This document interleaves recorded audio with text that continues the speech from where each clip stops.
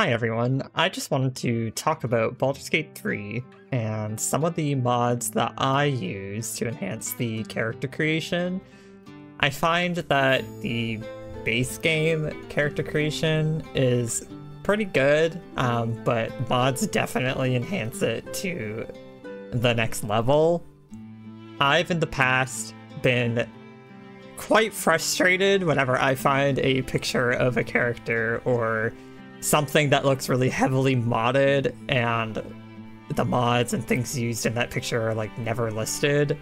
I find that highly annoying, so I wanted to go through all the mods that I use for my characters, starting off with the new character creation presets.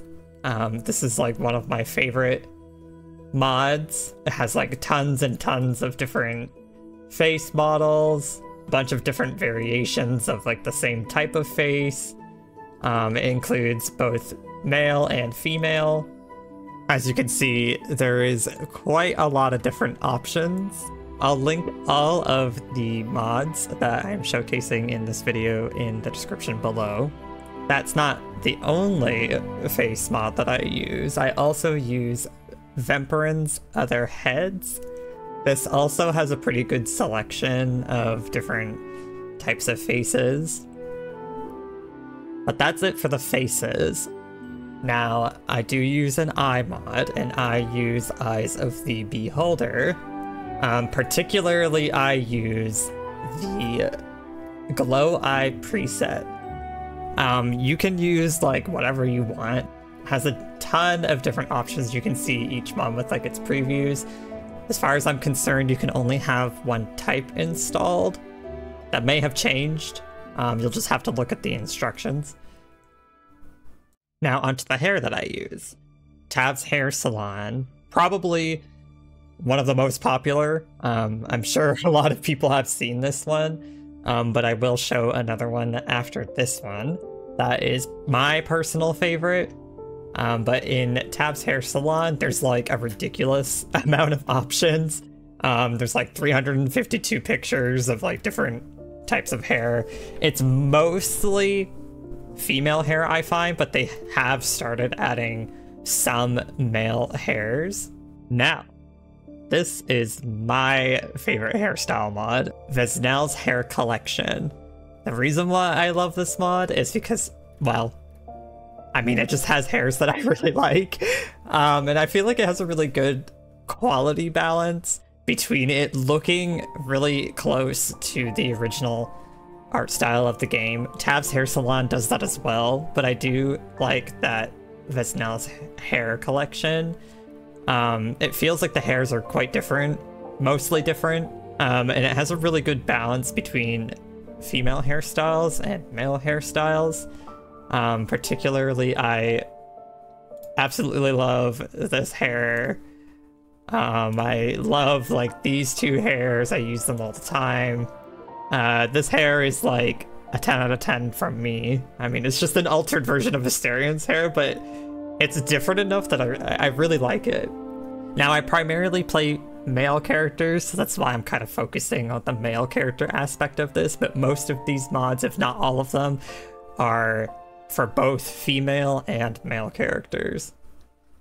Now on to one of the horn mods that I use, which is called Horns of Faerun. This mod just has like a few different styles of horns. I've seen this one a lot on like so many different modded characters. Saer's horns is also another option that I use for horn mods. I use this one particularly on the character that you will see at the beginning. They also are usable by, I believe, any other race than just tieflings. Now for some accessories, Tripp's Accessory Collection and Piercing Edits kind of go hand in hand together. Piercing Edits adds a variety of piercing mashups available as new sets or replacers. It includes compatibility with the Tripp's accessories. Tripp's Accessory Collection adds its own unique accessories. Half Angel Aasimar is kind of like a race mod and also a general character creation mod. It provides a bunch of different, like, godly looking accessories like wings. You can get some like pretty cool stuff like this, for example. Now, going hand in hand with the half angel mod is the angel wings and halos.